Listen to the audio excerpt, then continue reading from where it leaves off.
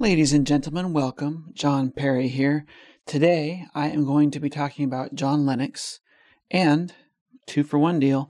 While I'm doing that, I'm going to be showing you some footage from the NOAA. This is kind of like NASA, but for the ocean. They send submarines down to the ocean's depths, and they just film what's down there. It's really awesome. Today, when I'm talking about John Lennox, it's going to be a little bit negative. I'm going to be attacking some of the things that he's saying. And I figured, I'm going to lighten the mood a little bit by showing you some amazing creatures at the bottom of the ocean while I do this. John Lennox is a professor at Oxford. He's a mathematician. And in his free time, in his spare time, he does what I guess a lot of people would call apologetics.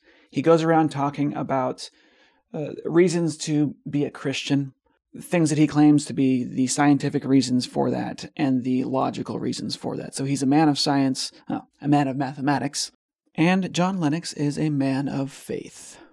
I have been told that he is one of the greatest intellectuals within the Christian world. I have no qualms with Christianity. If people are getting something valuable from their faith, I'm not going to tell people that they should be doing otherwise. But if their religious beliefs are driving them to misrepresent science, that does bother me. Recently, I was contacted by a podcast called When Belief Dies. It's a great podcast. They interviewed John Lennox about his views on evolution. I'll show you a clip of what he said here in a moment, but they wanted me to look at that interview and comment on it. They wanted me to come on the podcast to address some of John Lennox's claims because they thought that some of the things he said might not have been accurate. Well, I watched it, again, expecting that this was going to be like the top Christian intellectual, right? Cream of the crop here. And I was really shocked to find that this conversation was just an hour of what I would call scientific vandalism. This was not the podcast's fault. It's not the host's fault. I mean, they had John Lennox on. It was hard for them to get him on, and it's not a topic that they're experts in, right? It was so frustrating to watch that I actually told them, I was like, look, I do want to help you address these issues, but can you please just take all of the claims that he makes that you thought were interesting, rephrase those as questions, and then I can come on and I can answer those questions for you. And they did that, and it was actually really, really cool. It turns out that if you take John Lennox's claims, transform them into thoughtful questions, it makes for a really good conversation about evolutionary biology. The podcast is live right now. There's a link to that in the video description. You can go listen to us talking about this, and it was really fun.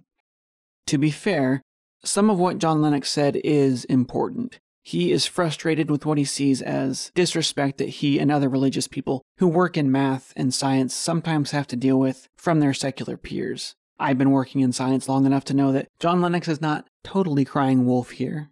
Researchers who happen to be religious, depending on the field of science they're in, sometimes they do have to work extra hard to be taken seriously. But then when John Lennox goes on to talk about evolutionary biology, I was amazed to hear him just start telling lies about the field in general and many of the people working within it. I mean, if you're upset that your peers aren't respecting you, I don't think that lying about them publicly is a very wise tactic, but I'm going to show you a clip of him explaining what evolutionary biologist Richard Dawkins teaches, and then we will compare that to the actual words of Richard Dawkins. Here we go.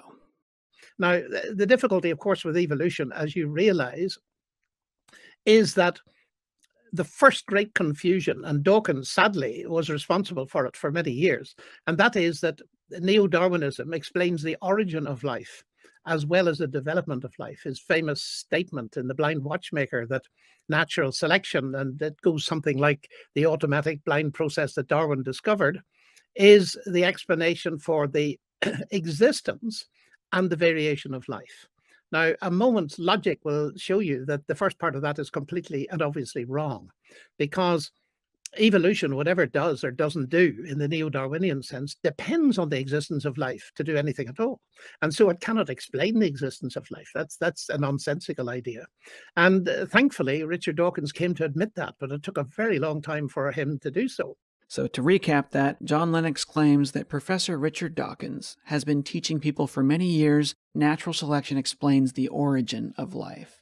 If it were true that Dawkins has been doing this, that would be bad because natural selection requires replication in order to work. Where did the first replicator come from? This is the big question that origin of life researchers are trying to answer. They still don't know. As evidence that Richard Dawkins is guilty of teaching that natural selection caused the origin of life, John Lennox quotes this from Richard Dawkins' book, The Blind Watchmaker. Here's the actual page from the book. Well, the actual location in the Kindle version of the book.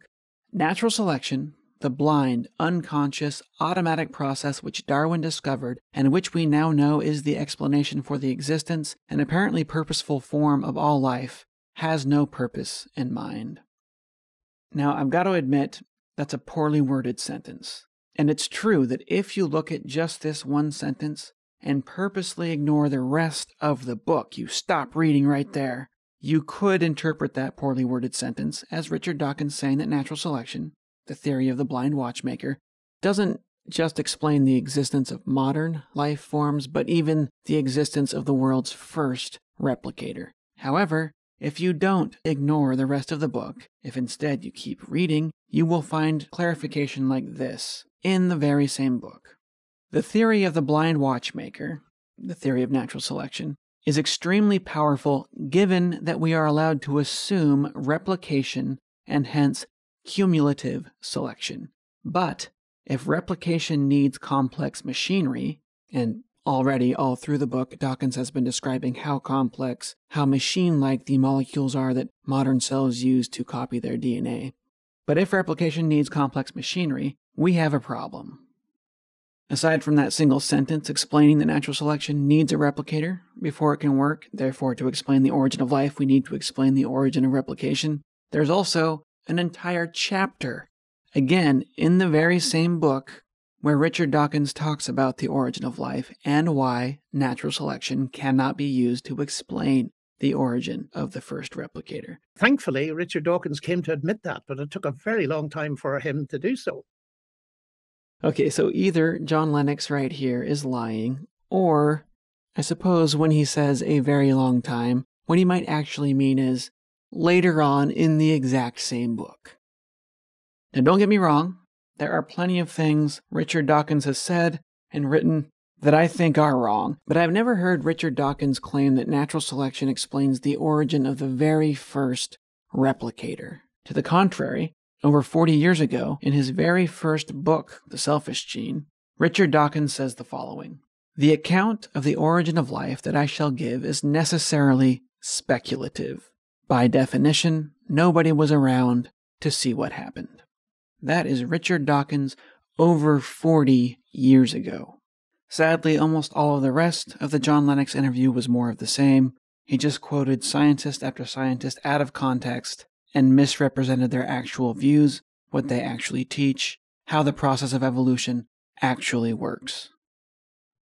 That said, there is now a really cool podcast that you can watch, where Sam Davis from the When Belief Dies podcast rephrases most of John Lennox's claims into really thoughtful questions about evolution, and it was a ton of fun to do that.